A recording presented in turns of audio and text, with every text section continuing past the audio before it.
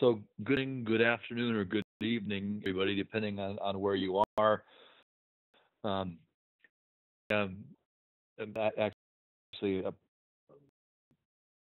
yeah, I guess to present this information with you, I'm coming to you from Everett, Washington, which is just north of Seattle on the Pacific side of the United States, um, and what we call a Center of Excellence product manager, with especially in temperature.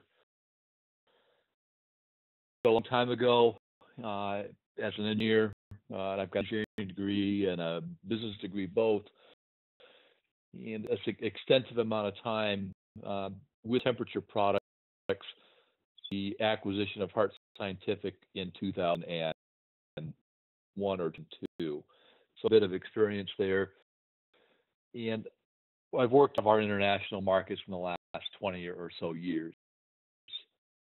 So with that, let me jump kind of a little bit into what we're doing today. And I'll do a little bit of a brief discussion about why we would automate temperature sensor calibration. I think a lot of that might be obvious, but I'll also cover it anyways. Go through three of the three sensor different methods of doing it. There are ways that we here at Fluke Calibration have to help you automate your sensor calibration. We'll go through the setting up of each one of them as best we can via this media, which is a computer display and audio. Then we'll, at the end, we'll a little bit discuss a little bit about the differences, the cons, the pros.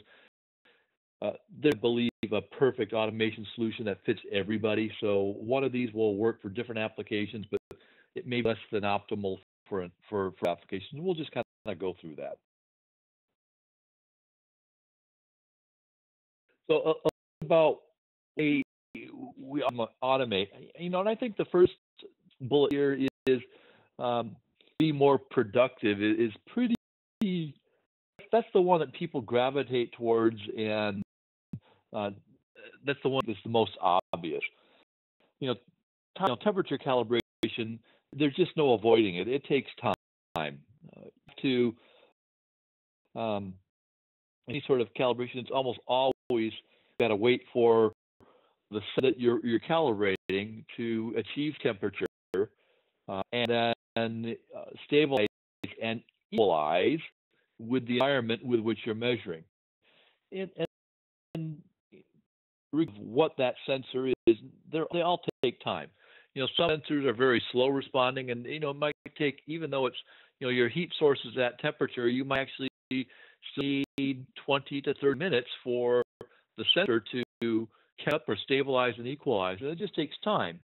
So by automating it, and actually, the automation system looking at that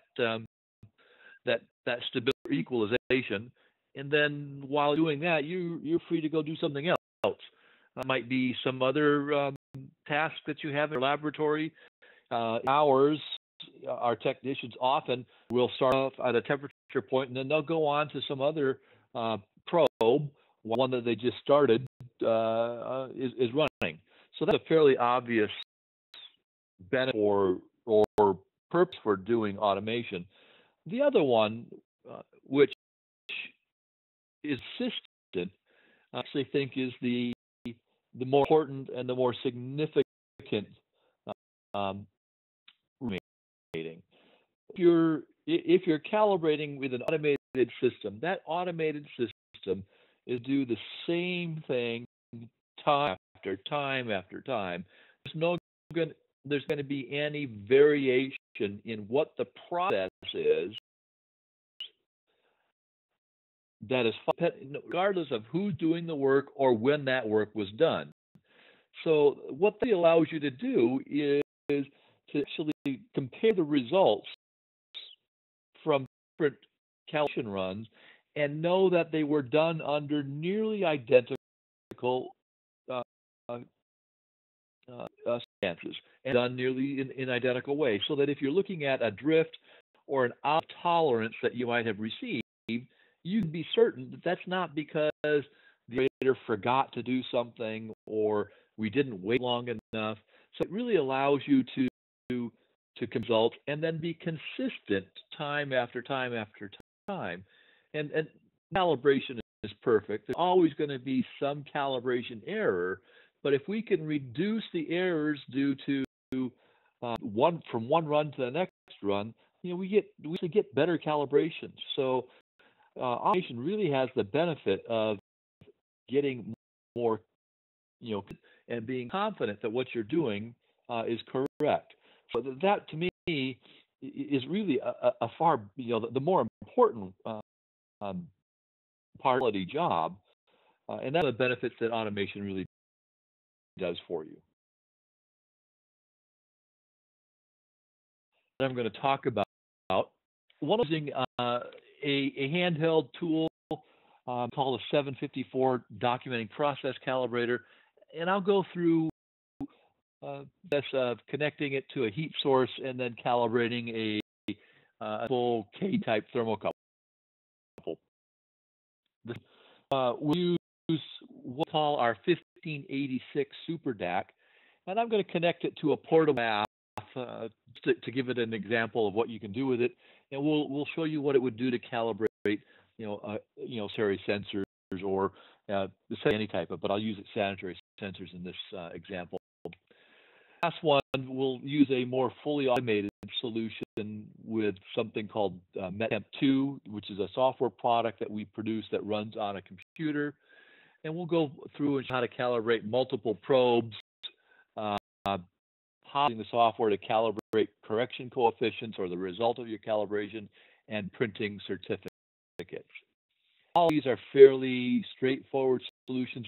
The way I've ordered them from 1, 2, and 3 are really what I would consider, good, better, and best. So that as we move forward through these solutions, they become more complete in terms of what they offer. They also become more complex as well in mode. Let me kind of outline this first solution, which is using that 754.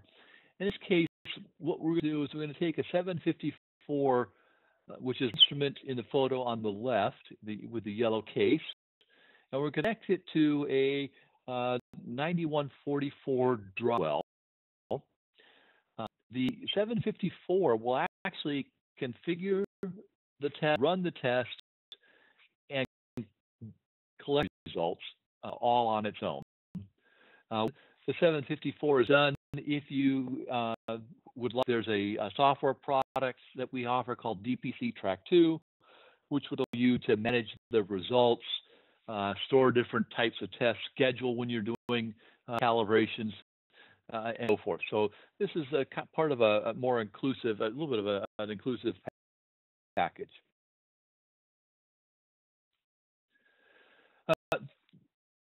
Know of the 754, it's really a general purpose tool that's, I would call it a little bit of a part of a voltmeter or a DMM, handheld DMM, along with a source or a calibrator.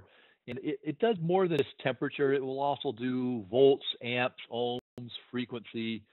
This picture here shows it being connected to a pressure source, a pressure measurement device, and a source, which is that hand pump, and doing a pressure calibration.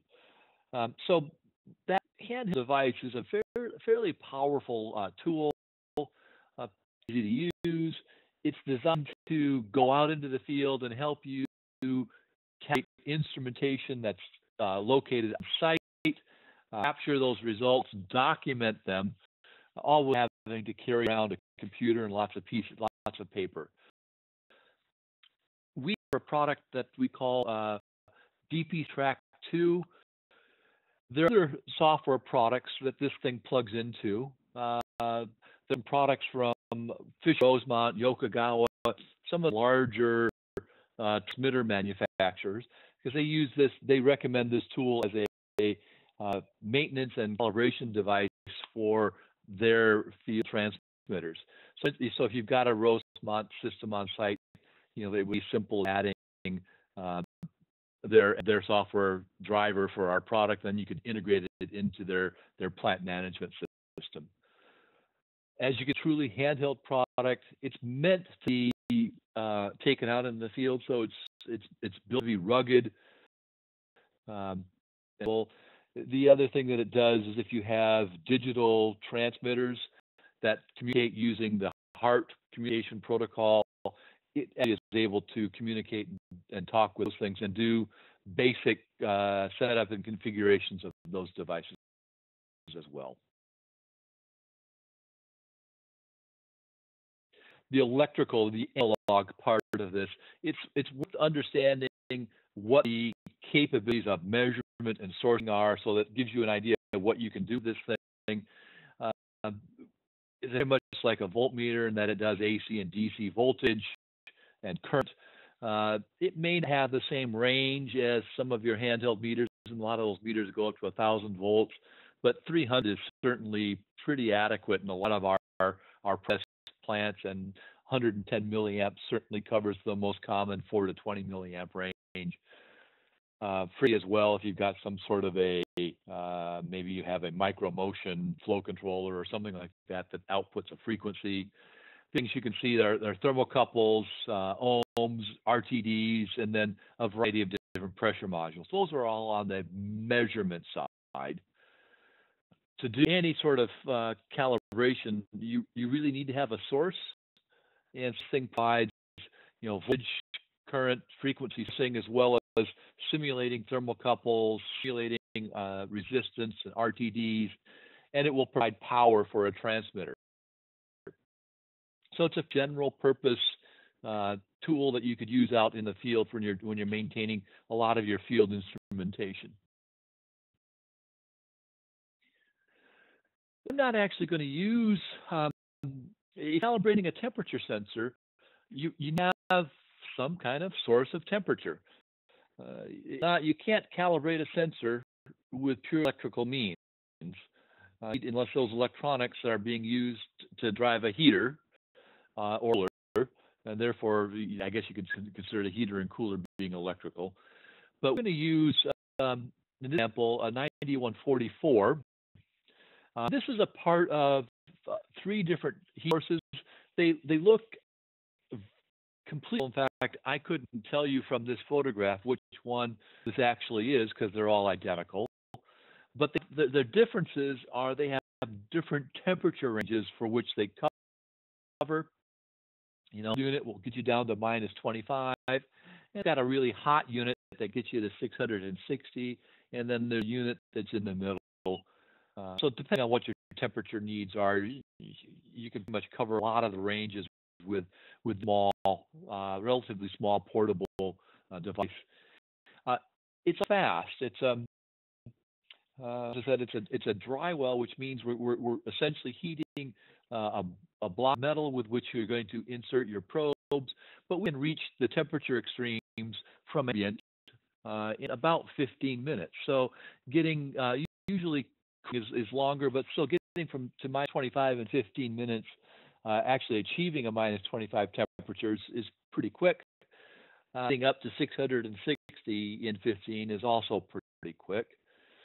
The accuracy of this is the calibrated accuracy of the temperature that you see on the display, which includes lots of errors in terms of the stability of the heat source, the uniformity of that heat source, how loaded it might be, hysteresis,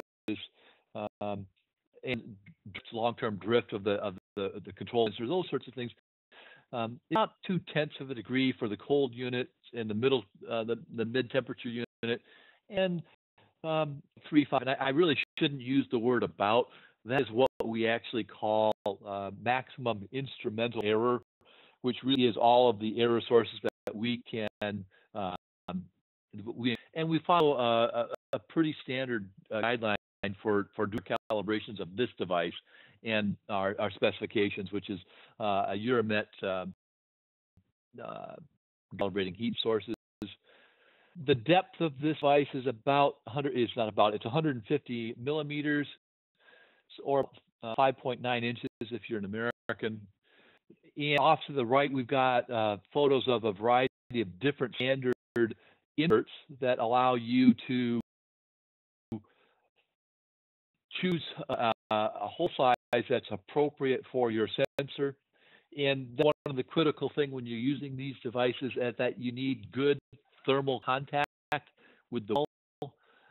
And so you need an insert hole designed and cut to fit the probe you're calibrating.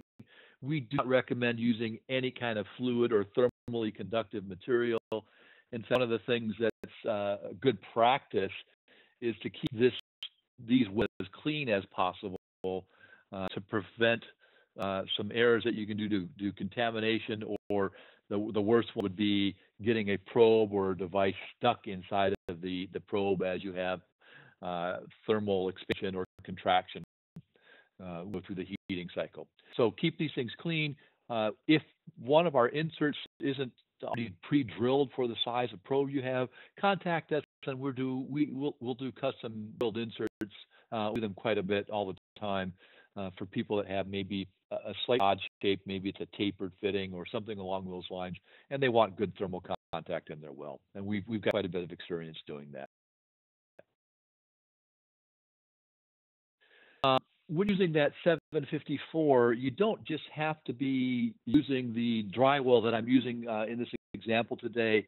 We have a variety of different temperature sources that are compatible with that 754, from small little handheld devices for quick and maybe less accurate calibrations, or maybe you need a thermocouple furnace. Maybe you need to get up to a couple 1,000 degrees or so. So we've got a device that can do that for you as well. So there's different accuracies or stabilities of your heat sources. So there are a range of devices that you can choose that connect with the 754. Just fill out and make your calibration task easier, dependent upon the heat source and the requirements that you're looking for. So here's an example of what we're going to go about, what we would do. There is a cable that we use. It's called the Hart Dry Well accessory cable, and it connects the 754 to the serial input on the 9144. So to start this thing up, we're going to connect the draw to the 754. Then we're going to install the thermocouple sensor into the heat source. I've got that picture in the last footing, and then we'll connect that thermocouple to the 754, and we'll pop everything up and start going. For those who are interested, there is a application note that we've written about this more in detail and gives you some ideas or some reasons why you might want to do this. That application note is called Eliminating Sensor Errors and Loop Calibrations. And it's really to try to help people understand that in all situations, the largest source of the error in a control loop is the sensor. Not calibrating that sensor, you're potentially missing a significant portion of the total error. And so calibrating that sensor, whether it be a pressure sensor or in this case a temperature sensor, you get much better control and you can eliminate a lot of the total error by including that sensor in your calibration.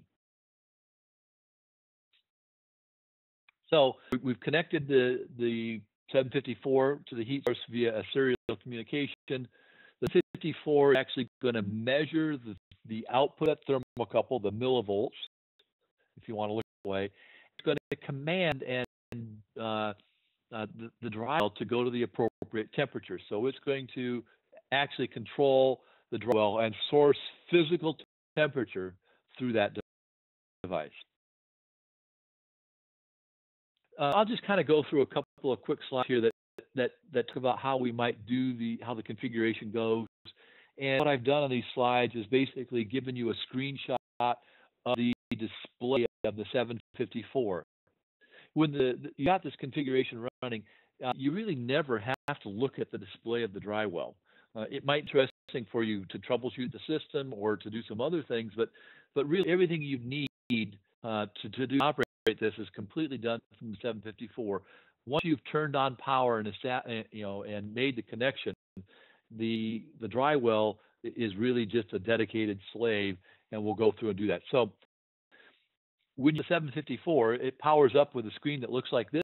If you look at on the screen, it tells you that the source is off, and it's doing a voltage measurement. In this case, we've got nothing connected to the voltage terminal, so that voltage looks like pretty zero. So the first thing I want to do is configure your measurement, which would as simple as going through a couple of buttons to select what type of temperature you're going to use, a thermocouple.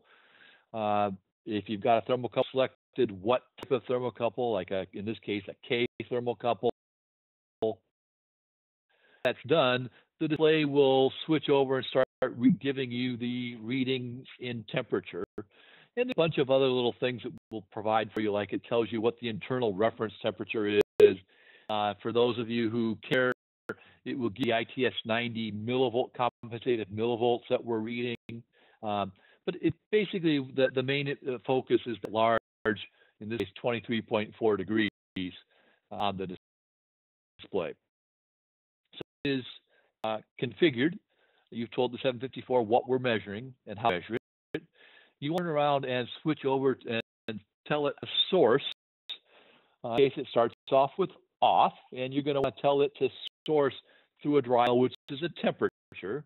Then you comes up and you can either simulate a thermocouple, simulate an RTD, or source real temperature through a dry well. And if you select the dry well, the first thing it'll do is it will attempt to communicate with that dry well. And the 54, it's got a fairly robust communication protocol built into it. It's actually going to go out and identify any one of the compatible devices, and it will go through and do at a variety of different rates. So it actually will, for those of you who know still communications, it will do what's called an auto baud connection. And so all you really have needed to have done is connect the cable, and if it's connected properly, the 54, when it's done attempting a connection, will make a screen like this. It will be the model number, in this case a 9144, so I'm connected to that. And we have already, the set point that we've driven that 754 is 150 degrees, but it's currently measuring 23.4. So that configures the source. We actually go into a split screen where you can see the measure value and the source value. And from here, I can start configuring what that test looks like. So there's different strategies. You'll go through and select what type of instrument here. You'll notice that the 754 does a variety of things, straight linear instruments, switch tests, square root responding instruments, such as flow meters. It will say, okay, what's our measured source, and measure parameters in terms of what's real to 100% on measure 0 to 100% on source. Typically, these are going to be the same case. So we've got 50 to 250 degrees for both what we're expecting on the source and what we're expecting on the measurement. You have these different if you're doing, say, like a 4 to 20 milliamp emitter, where you might source a 0 or 50 to 250 degrees from the dry well, but you might measure 4 to 20 milliamps. So that's where these things may differ. The real critical part when you're setting these things up is determining the delay time. 54 is a really great little instrument, but it's very general purpose and doesn't understand what the time might take for the different heat sources to reach stability, and then importantly for the test probe to have soaked in that temperature source long enough for the temperature probe to have reached stability and equilibrium. So you want to put in a delay time here, and that's why I've got that delay highlighted. That's long enough for the heat source to reach its temperature and the probe to equalize with that heat source. Uh, there's no easy way for me to tell you how to do this other than I will say longer is typically better. And you might want to try this once or twice while developing that procedure so that you know that you've got the right delay times.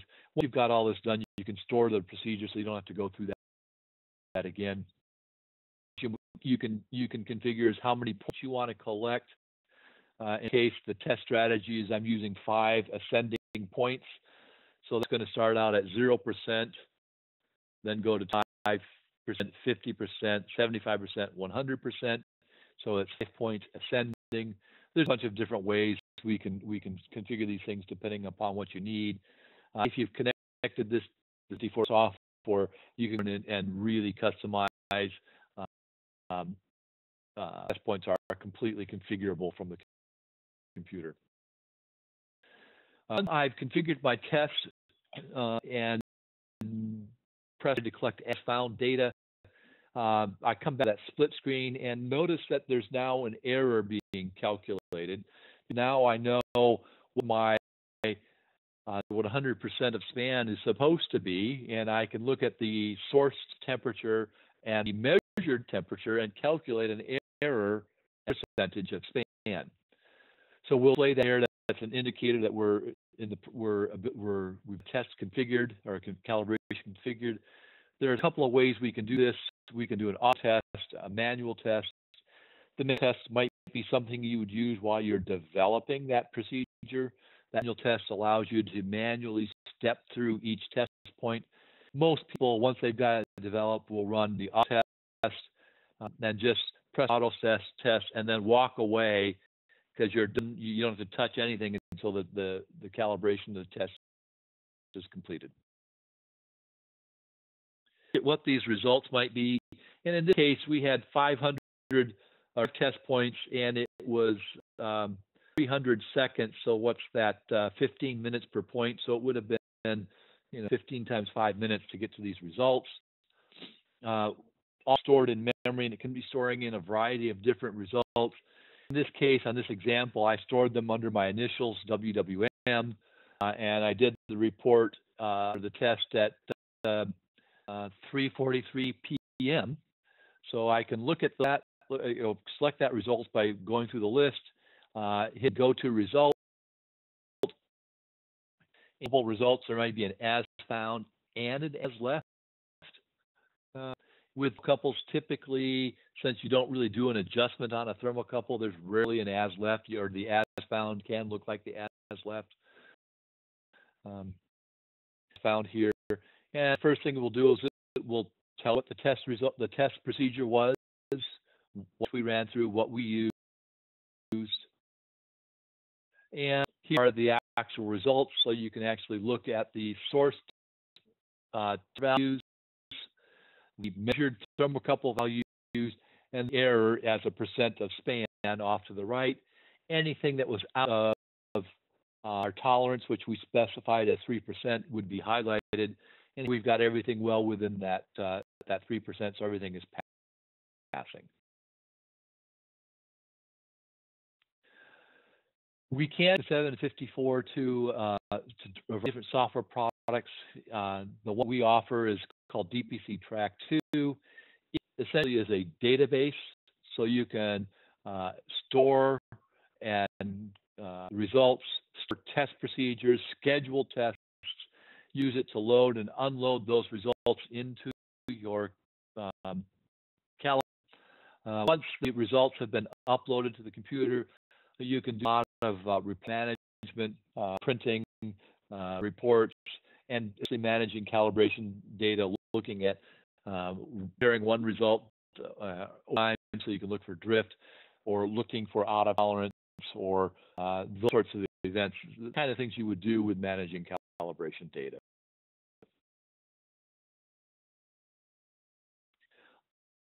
Questions on that solution?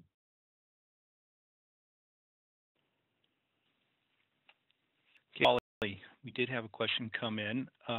It is, will Metcal run on the 754 and dry well?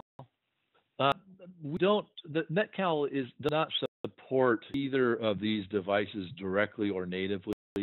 Um, the Metcal was really meant to be more of a laboratory type, electrical type of calibration. So it doesn't focus on field installation like this, and therefore we never really included it into it. Metcal would be appropriate for calibrating the 74. So if you had appropriate standards in your laboratory, you could use Metcal to automate the calibration of the 54. But it does not connect, and you wouldn't use it as a tool to maintain records or calibrations in the field with the 754. Next question is, when using the 754 to connect the dry well, are you using the dry well's temperature sensor and accuracy, or is 754 measuring the temperature using the dry well sensor? Okay, so the way this works is the 754 will say temperature set point command to the dry well, and then it reads the display of the dry well for the source temperature values. So the dry well's internal controller, internal measurement, and display, if you want to look at it that way, are the temperature reference measurements in the system.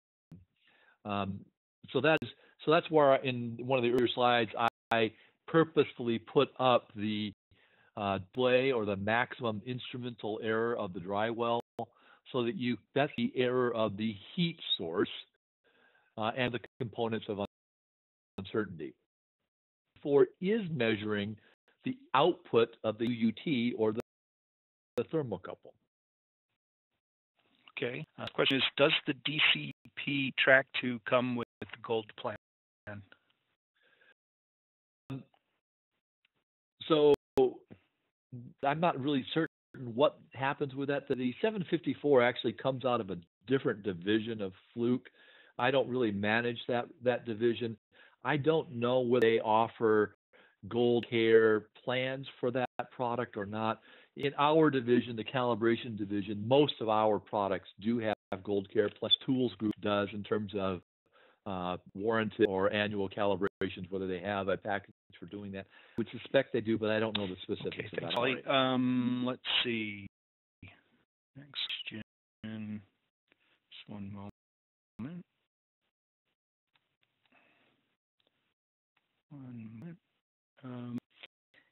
How can we set the offset point on the dry well calibrator? The point. I'm not 100% certain I understand that question, but what you're doing when you're configuring the test through the 754, the 754 is going to calculate, and the example I used was 50 to 250, and it said 25 points in an ascending, that choose 0%, which would be 25 degrees, and then value would be 250 degrees, and then there'll be there'll be equally spaced points in between those that will be set points. So you're actually setting them on the controller on the 754, and then it's commanding the dry well to reach those temperatures. Okay. You're not the dry well or the heat source from the front panel of the heat source. Great. I wanted to remind folks, if you have questions, please send them through the chat window to the host. And instead of using the Q&A, I know it's kind of confusing, but it's easier for us to manage your questions if you send them through the chat window instead of the Q&A window. We did have another question or a comment. I'm not sure which it is. Maybe we'll have to seek clarification, but the statement is, we 942 and our loop calibration and looking on HMI screen for the reading using a 754. Does that, not sure I understand the question there. Do you? So it sounds like they may be using computer control system that's looking at the output of a sensor and we are using the heat source to drive that. That would be, um, there are ways of doing that, but you're not going to use the 754 as a method to automate that. In that case, you potentially use the drywall and have to manually uh, set up drywall and then use whatever computer control or computer display, HMI display, read the output of your system. Um, you're writing some kind of a procedure on your HMI system to do so. Okay. Let's see. Do we want to keep going? Questions? There's a few more, or come back to them at the end if we have.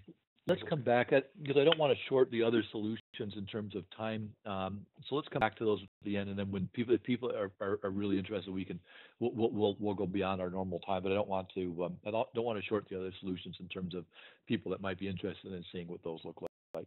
Okay, great. About the other method we have, and give you a little bit of a flavor for that. This is automating using what we call a 1586 Super DAC, and I'm going to connect it to one of the newer products, a 7109 portable calibration bath. Those two products, the 7109 is on upper left in the photo, and the 1586 is on the upper right. And that photograph that shows the print of the UTs, in this case sanitary sensors, and there's 4 of them placed into the fixture inside of this bath. And then I've got a reference probe stuck there right in the middle of all of those. So connect that reference probe to the front panel of the 1586, those banana plugs on the front. That's called channel 0. And then the output of the sanitary sensors, I'll connect to the top golden connectors across the top of the 1586. And those will be, in this case, channels 201 through 204. So this differs from the one earlier. First of all, there is a reference probe that we're using. We're not going to be using the display of the bath whatsoever. In fact, we could put a piece of paper or cardboard over that display, and our procedure wouldn't even know we're doing that. The other advantage is that we're using a fluid here as the test media, which means I have an insert specifically drilled to fit my test probes. I contact with the liquid, which is actually, by the way, a much better contact media than a drilled hole, and it allows us to get a lot of different size sensors. Well, maybe your sensor has a turn to it or a bend in it, or maybe it's a threaded like you might find in a application or aircraft where the sensor is actually threaded into a process bulkhead or a process fitting. Things would fit much better and operate much better in a fluid because they've got much better thermal contact. The other notice here is we have the ability of to as many as 40 units UTs, so you can do a lot larger number of probes. In this case, I've got 4. You're going to do them all. They're all identical. They're all the same. So you can a much bigger increase in productivity. The other solution, the 754, there was really only one input. It was one input, one output. We've got one source, but we've got multiple inputs that we can use. When we're because in the 1586, we'll connect a USB memory stick to transfer that data over into a PC, and that will come across in what we call a CSV or comma separated value format. Goes straight into a variety of different programs, like Excel or a lot of other database or analysis programs for documentation. We're not going to use any computer or any software, just the instrumentation to record the data and operate the test. A little bit about what this 1586 does. It's a temperature recorder. Primary job. It's been specialized to do very good temperature measurements. And it'll do thermocouples, RTDs, PRTs, thermistors. It will do the raw voltage current resistance as well. Speed is about 10 samples per second. So you had 40 samples connected. It would take us about 4 seconds to get to all of them. It's got very good measurement performance. You're a digital voltmeter guy. This is the equivalent of a 6.5 digit voltmeter. RTs, we do a lot of things for resistance, such as true current reversal to remove thermal EMFs and a bunch of other nice little tricks to improve your resistance or measurements. And our PDs and thermistors, we can do with 5 of accuracy on a PRT or 2 milledegrees on a thermistor. Thermocouples, you can measure them using an internal reference junction, and when you're doing that, the error of measurement on a thermocouple is 0.3 of a degree, and you could improve that substantially if you needed to with the addition of an external reference. More of the error in that 0.3 of a degree is due to the reference junction, and electronic reference junctions really just aren't very accurate to begin with, so are not accurate. So you can actually improve that quite a bit with an external reference if you need it to. This modern device, when I 40, there's actually 45 inputs. There's a one on the front panel that's part of the connectors, and then there's a couple of extra connectors on the connectors if you wanted to do dedicated current measurements. 2 different ways of connecting your wires to it. The photograph in the center there is what we call the high capacity module, and that's designed for more fixed field wiring, maybe a temperature chamber that you validate or you plug devices into, and it's a fixed wiring setup. That would be an appropriate connector for that. The bottom is what we call the external DAC stack. It's got very flexible connectors, spade lugs, bare wires, banana plugs, those sorts of things. Just very push button, easy to use. Left side of this device, 20 bytes of data internal. And then if you need to expand, if that's not enough, you can expand it with external USB drives and get, I think the maximum USB drive we can connect to is like 32 gigabytes. So typically more memory than most people are going to use in their applications. The ability of controlling Fluke drawbells completely for automated calibration, a bunch of other things, a nice real-time display, charting, and if you're in an industry that requires some sort of digital signatures or built-in data security, SIX can accommodate and help you with those sorts of requirements. We're doing a bath here. I purposely chose a bath in this example because this device is actually probably fitted for the accuracy that you get from the bath. You can use it with a dry well as also, but the performance is such that it's really well matched when you're using one of our 35 different baths. So we have a number of baths, and we can cover a pretty significant temperature range with different baths. Again, we're using the same dry wells, the trolley wells, micro baths that are with the 754 you can use here also. The provision to use non-Fluke heat. So if you have a heat source from one of our competitors, you incorporate that into the system, but it just won't be as automated. You'll have to go over to that heat source and manually input the point. But once you've done that, the 1586 will handle all the tasks associated with waiting for stability, measuring the reference, and then the UUTs. And once it's ready to go on to the next set point, we'll just tell you it's time for you to enter the next temperature value on the third-party heat source. So you can do it. It's just not as automated. So I have a photograph of the actual connection. So I pulled something out of our manuals, and it's a serial cable that's connecting from the back of the 1586 to the front of the heat source, and got a UUT and a reference probe being placed into the heat source.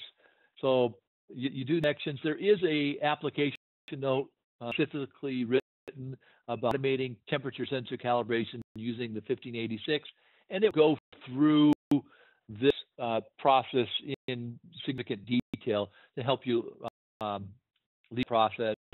So all probes would be connected to the input of the 1586. The reference probe is connected to the 1586.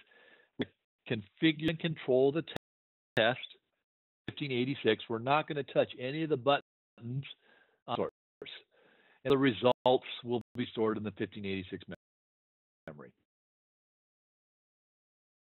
Again, I've got screens on the 1586 to kind of walk you through how we would configure that. So setup again is done from the screen to the 1586. In this channel 1, we've put the reference probe, and I would need to define how it's measured and that channel on. And so that's the result of what I've done here. I've defined it as a PT385 reference probe. The test bit at a different blank group of, I would probably turn all of the other channels off and just have the channels with the UUTs on. And these are thermocouple reference sensors, and so I would set them up as on and then define them for thermocouples and possibly give them a label. That label could be a serial number or other uniquely identifiable name. Once that, I'm going to define what my test parameter is. So I'm going to do an automated test. Different ways of running scans in this thing, and automated test is one of them. I am Fluke heat source. I want to make certain that my control heat source is on. It tells the 1586 that I've got a heat source that I want to control with this test. If it were a third-party heat source, I would turn that off. The other thing I will point out here is notice that I've got two different reference channels. In this, I'm only going to use one, and I've defined that reference to be sitting on channel 1. I have multiple reference, would help you with different types of measurements or lowering your uncertainty if you need to. And what that measurement looks like, I will define each of the individual set points. And so here is where I've defined set point 1, and you can see you've got 5 different set points defined here. I'm showing you only set point 1, which is at this as 50 degrees with a tolerance of 1 and a stability of 1/10 of a degree. So this is telling the 1586 is that I want to be at degrees plus or minus 1 degree of tolerance, so anywhere between 49 and 51 is acceptable. And once I'm in that range, I want my stability to be at least 1/10 of a degree.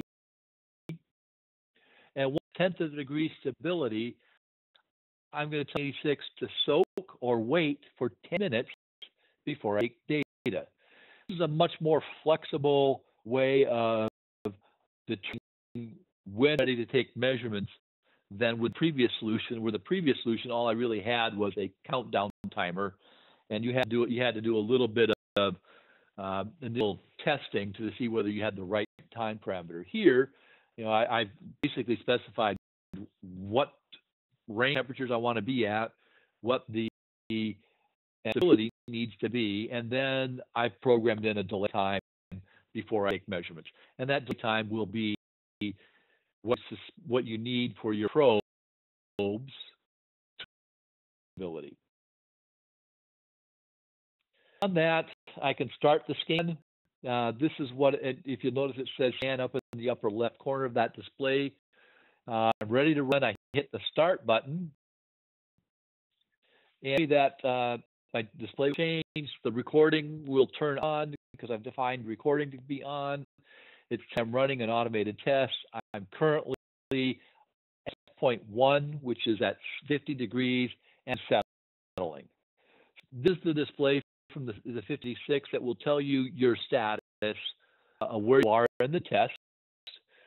Once up and waiting for settling, I actually monitor, which is what that monitor button is, monitor the reference probe, and I can see that the reference probe in this example is cooling down. It's way down to 50. The other thing I can look at is I can look at statistics on that probe on the reference. Could give me an idea of how close I am I at set point. It's my stability bed. So it looks like I'm 50 and stability is about 0.02 degrees or 0.03 on a sample size of 11 readings. But this would just be an idea that I'm probably in that countdown period and ready to go. 1 to 5 different points. I'll plug in a memory stick to the front of the 1586, like in this picture. I'll transfer the files that were inside of the 1586 over to that memory stick, bring files over to the computer, and and it analyzes what the data looks like. Within the 2 different files, there are a setup CSV file which records configuration data, and there's a data file which contains. I'm going to show you what they look like in an Excel spreadsheet. So these are you could just open these strip on that memory stick, or you can copy them to a local drive and then open them. But when you open them up, this is what they look like. The file on the left contains all of the configuration details, the set points, what the measurement inputs have been configured for. It contains serial numbers of the units that I'm using for measurement when they were calibrated, so I've got traceability there. On the right-hand side, that's the raw data. You see each record, the time stamped, and the measurements from the reference channel and the 3 units under test. So you could go through and see all of your data. Questions here. Folks, if you have questions, reminder, please send them to the host through the chat window, and I'll forward on to Wally. I want to remind everybody that we are recording this session. I've noticed that we are running late. We're at the top of the hour right now. If you have another commitment at the top of the hour and have to leave, please don't worry too much, because in a few days we'll email you the link to the recording, and then you'll be able to rest of the recording later. We hope that you can stay with us, but don't worry too much, because we'll send you the recording of the full station. Okay, well, the first question is, will the 1586 accept an info connector that's used on a Fluke 1524 for a standard PRT? We have an adapter that will allow you to take any of any of the probe terminations. We've got a variety of different adapters that will allow you to connect it there. The 1586 does not understand the intelligence built into that connector, so you'll still need to come in the equations that would normally be with those connectors. The one thing with the 1586 that is nice is you can program those into a library. So you could say, for example, you have serial number 123. You could go to the library of previously programmed probes, bring serial number 123, and coefficients will be restored. So you can do that quickly like that. When a save a test configuration, all that information gets saved in the test configuration, so that all of that stored. When you calibrate the probe, you need to go back in and change those configurations, those calibration coefficients. But you can connect any of our probes through adapter to this 1586 without having to remove the existing termination. Okay. This question, is the USB drive version 2 or 3? Version 2, it's compatible with most memory sticks. There are a couple. We actually, inside the 1586, use a Linux operating system, and so Linux actually is what defines the USB compatibility. There are a couple, and it's not very common. We have seen one or two USB memory sticks that don't have a driver in Linux. Therefore, they haven't run, but that's really, really, really rare. USB 2.0. Next one is a 1586 question.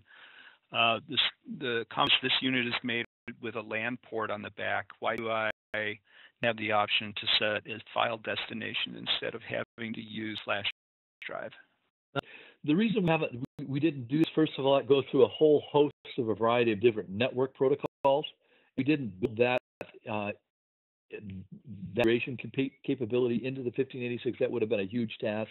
That LAN port on the back is designed as a remote control port.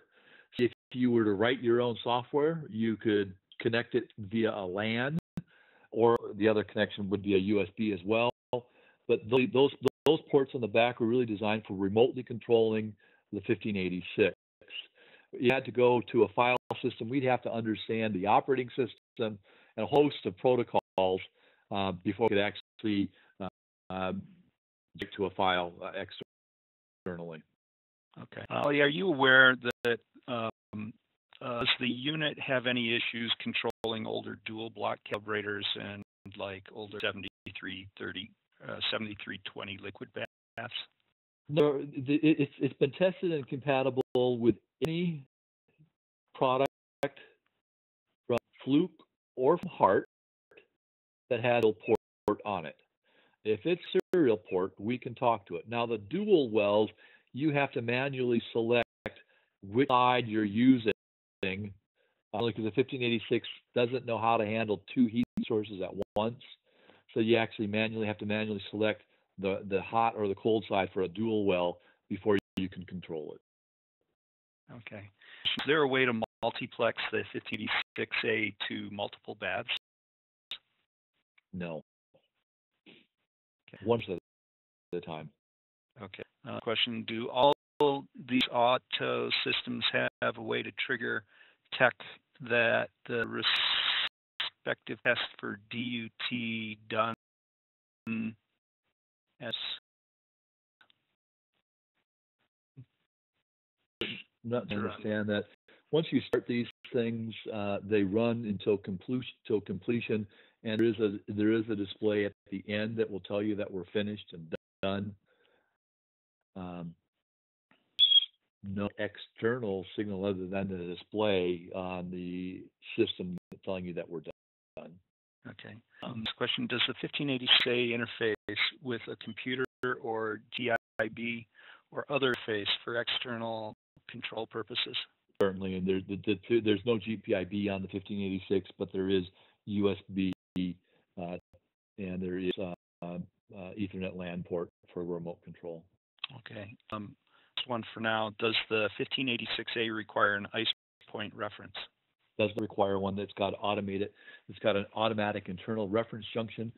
That reference junction gives you thermocouple accuracies of about 0.3. If you use an external reference junction, and you can, that error, I've seen that drop down to as low as somewhere below 1/10 of a degree. So you can tighten up that if you need to about 1/10 of a degree, but it's not required. There is an internal reference junction that they will use natively. Okay, that's all of the questions in the chat window.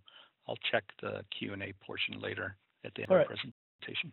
So over to the third solution. Remember, I'm moving from good, better to best. And this one here is the more complete solution. This is a software product. It's called MetTemp 2. We're currently at version 5. And it's a software product that's designed to calculate a large workload or a broad workload of different types of temperature sensors using many different measurement devices or thermometer readouts and a variety of different heat sources. This has been around for version 1, I think, was only 15 years ago, but we're at version 5 now. And so it's been used by a lot of people all around the world over the years. Lots of metrologists and technicians. In fact, our own laboratories, our own facilities use METtemp to do calibration. So if you've received a probe from Fluke that's been calibrated, there's a good chance that we actually use METtemp as the automating software product for that probe. We use it in all of our factories, but we use it in some of our places. It's compatible with Windows 7 and 8. It's also compatible with 10. And what we did with the current version is, again, bring it up to compatibility with current operating systems. It has some support for a couple of our newer heat sources. Product, you get what's in the lower photograph, so you'll get obviously the CD. The CDs are becoming kind of outmoded methods of delivering software. The one thing that the CD does do is it provides your license number. You can download the software from our website, and with the license number that's printed on that CD, activate it. The other things that you get are a switch, an RS-232 switch, which allows you to connect to multiple devices at once, and you get a method for connecting switch to your computer, and the software will operate with this switch to multiplex out to other devices. When running a calibration, so METtemp offers a wide range of sensors, so it will calibrate thermocouples, RTDs, SPRTs, thermistors. It even has a way to accept non-automatable devices like liquid and glass, bionics. And in those cases, what it will do is it will pop up an entry screen where you go out and read the view from the liquid and glass or the other thermometer, put in and hit enter, and then it will go on to the next point. It handles sensors that can't be directly connected to a readout in that manner. It will range of a large number of UTs. We could connect to as many as 100 sensors at a time. So do a lot of sensors. The real limitation here usually is how many can I adequately put into my heat source. I've rarely seen a bath that can handle 100 heat UUTs at once. And then each temperature, we can actually configure 40 different set points. So lots of different temperatures for testing. The other this does is it incorporates both comparison when using in the other examples, when you're comparing against a reference, as well as a fixed point calibration, where I'm using a fixed point temperature device. An application of this might be if I'm calibrating a really good industrial PRT, where I need to have a measurement using a triple point water, which is point, and then I use comparison calibrations for the other temperatures. So I could actually say my first measurements using a triple point of water, and the system knows how to incorporate that measurement, and then use the other baths or heat sources for the other points. So you can mix them, or you can do an entire fixed point calibrations. So quite flexible in terms of what that does, and then lots of different equipment. So I'll go through different types of thermometers that we can use, from handhelds to bench models, and then different heat sources from dry wells to microbaths to calibration baths and furnaces. And in this case, I can do more than one heat source in this configuration. So I could actually have up to 4 heat sources, each one dedicated to a different range of temperatures, and put that into an automated system. This connection or number of connections look like on my computer. I'll have the software installed. I'll have some kind of a communications port, either USB or RS-232, and then I'll bring that connection out to my switch, or my smart switch, and then from there it uses RS-232 to connect to all of our other devices. The readouts, different readouts, has different scanners that we can use. um, sources, which could be a mix of dry wells or baths or fixed cells. It even has the ability to connect to a thermal hygrometer, so we monitor and capture laboratory temperature and humidity parameters when we're doing our calibrations. It's not really programming it, it's configuring it. You don't need to know a computer language or anything like that, but you do need to be able to go and select what your reference equipment is, what your measurement equipment is, what the heat sources are. You need to be able to determine what your set points are and input your probes, which might be model number, serial number, and owner, the probes that we're going to calibrate. Once done all of that and configured all of those things, it's when it's really just a matter of selecting them from a menu. Then can start that test. Notice they save as or open here, so I could have previously saved tests and open them and not have to go through this configuration process. Or if I've done a configuration process or I've made a change, I can save it. It saves onto your local computer, wherever you might have your storage. When I'm running, I get a display here that this is our runtime display, which tells you in the upper right of there where we are in the test status. In this case, we're probably about almost halfway done, and it gives a status on the right upper screen. Tells us what the set point value is, what the tolerance is, stability, what heat source I'm using. Nice little display that shows me progress, and if I, so you can see the current value. This is where I always laugh at the digital guys, because I don't know of any heat source that really ever has those many digits after the decimal point of real measurement performance. But the digital guys say, well, we've got them, so let's display them, and they kind of ignore the analog reality. But anyways, that you can configure the graph if you want to. You can only one probe at a time, which typically would be the reference probe, so you can see the test is progressing with your reference.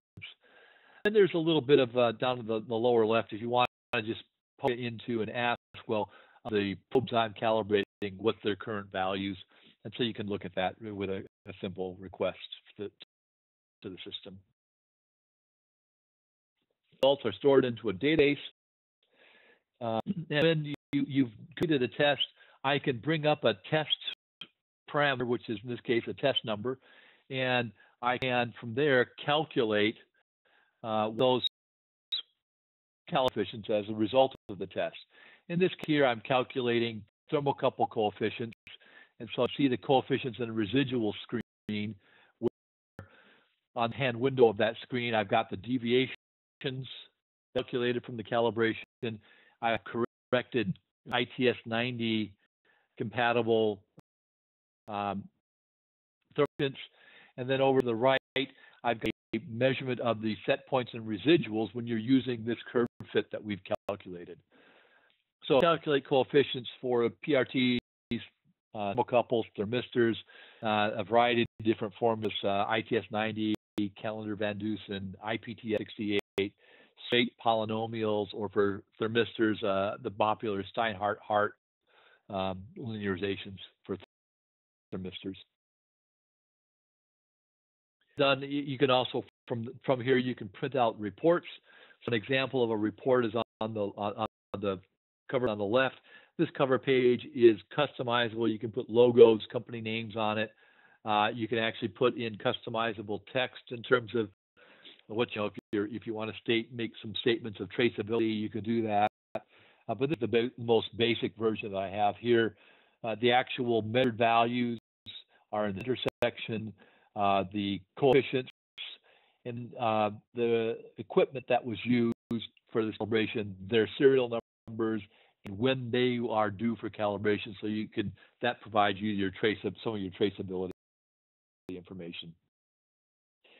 If and you desired, we can actually print out tables using the coefficients that we've calculated. So you can have a temperature to millivolt table like this, or temperature to resistance If you want to include that as part of the results, you can do that.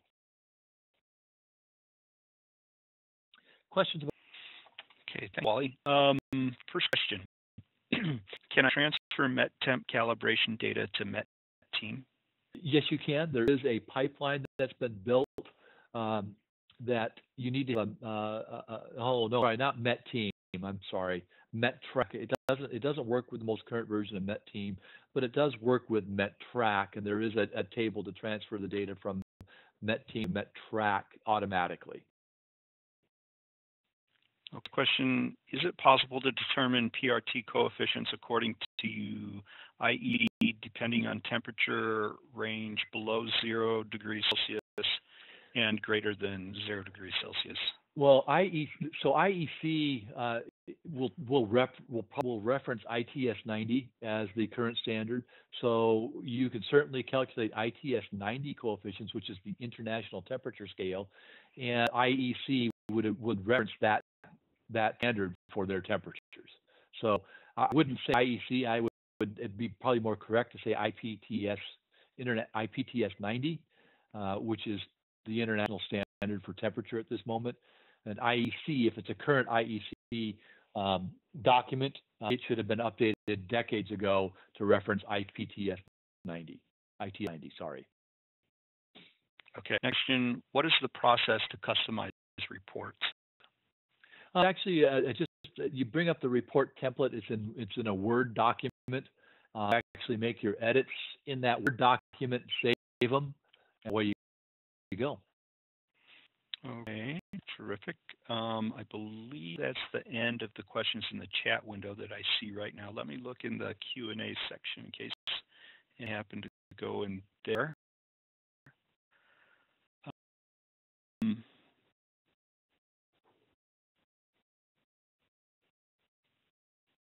Okay. Seeing any specific to Met Temp 2. Let me check back in the chat window one moment.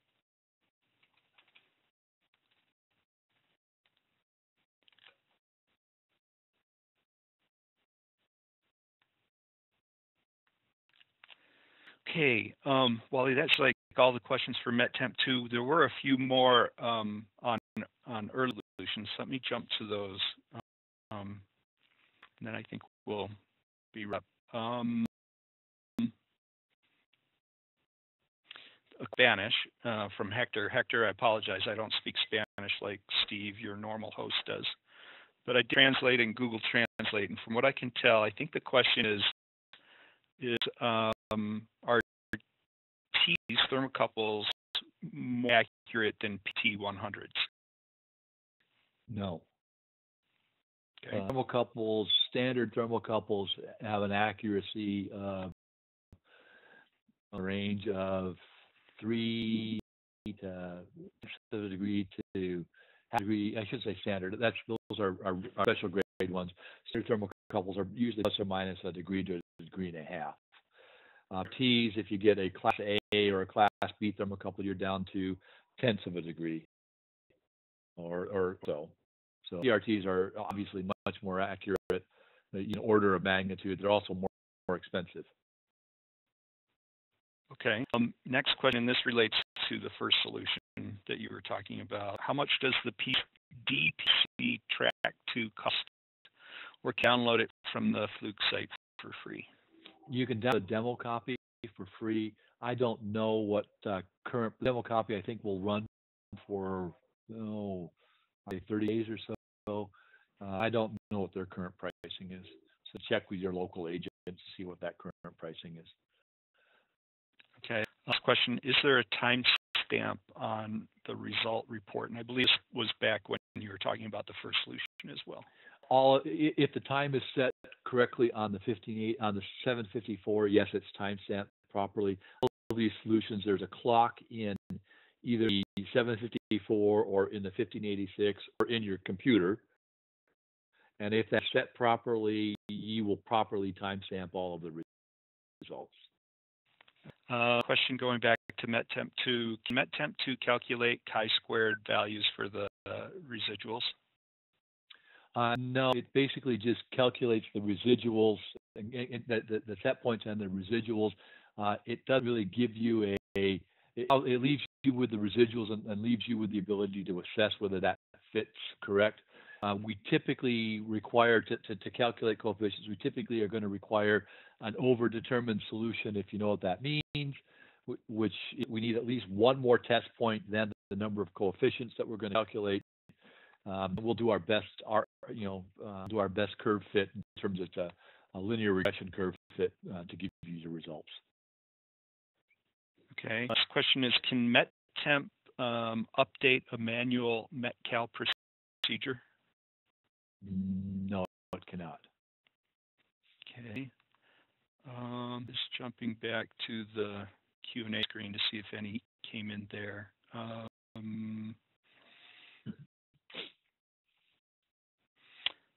Declare the temperature of the cold junction in this calibration. Do you think it is important? That question came in either during your first or second solution discussion. So the 15 and the 74 measure the cold junction. They don't report what the measurement of that cold junction is. They do use that cold junction measurement to compensate the millivolts that measuring and provide a compensated millivolt measurement so that you can actually look at when I'm trying to back calculate the temperature. We actually have done that, but we document what that cold reference junction temperature is. We do include the uncertainty of that measurement in our specifications. So. Okay. Next question: is there no way to set auto set point on the dry well calibrator? I don't know what that means. I don't either. You did. Okay. So Bhavin, if you can clarify that question, we'll be happy to address it. And so please send it through the chat window of the host. Next question, also, I'm not sure about, but maybe you'll know, Wally. Can Fluke design the certificate as we need? We could develop a custom procedure for a custom template for you. We'll typically charge for that engineering work. We could certainly do that. It's really not that difficult of a job to do. Word document, you can modify a template. But if you'd like to pay us to edit a Word document for you, we certainly could do that. Okay. Question, do these have time zones and daylight saving settings? The board does not. 1586 does not. They assume that they're set with local time settings. MET respect the time zone settings of the computer. Okay. Does the DPC track to work with the Fluke 715? Does not. 715 has no serial communications capabilities. Okay. Same question for the 725. 725, it's a manual tool only. So no. Follow-up question: how soon will it be possible to transfer METtemp data to METteam? I don't doing that at this point in time. And I believe the reason for that is because METteam handles CSV imports fairly quickly and easily, and MET export data via a CSV path. So I think we've kind of let off as a not really high end. Typically, a lot of our METtemp2 customers are not using METteam to manage their assets, so using METtemp2 as an asset manager as well. But it's something that was a really critical thing, the showstopper. I'd certainly talk to your local Fluke guy and see what solutions they might be able to offer. And I believe we could probably through our custom installation and training group could probably write a script to export a CSV file for you and import it. Okay. Next question, does the Deep Sea Track 2 work with the Fluke 9009 dual dry well? DPC works with the 754. It's designed to work with the 754. It's designed to connect to any other Fluke product. Okay. So Wally, that's all of the questions that I see in the chat window at this time. Last question from me. You talked about a number of solutions and mentioned a number of products. If people wanted to learn more about this, where would they turn? Probably the best place would be, I would certainly ask them to connect with your local Fluke agent as a good resource, because most of them, in fact, at this point, probably all of them have gone through a presentation or training like this, and they'll help you with a lot of questions. The other one would be if it's, would use our temperature support at flukecal.com email address, and certainly send us questions and can that way and can address getting you responses. Well, thank you, Wally. This has been terrific information. I appreciate you handling all the questions as well. That's it for me. Do you have any concluding comments? The only I've thrown this just so you can see this slide. You'll get it in the deck. It kind of does a quick comparison of the results or of the different systems. Again, there's not one that's best for every application, so you may find one that the right mix of our complexity and results.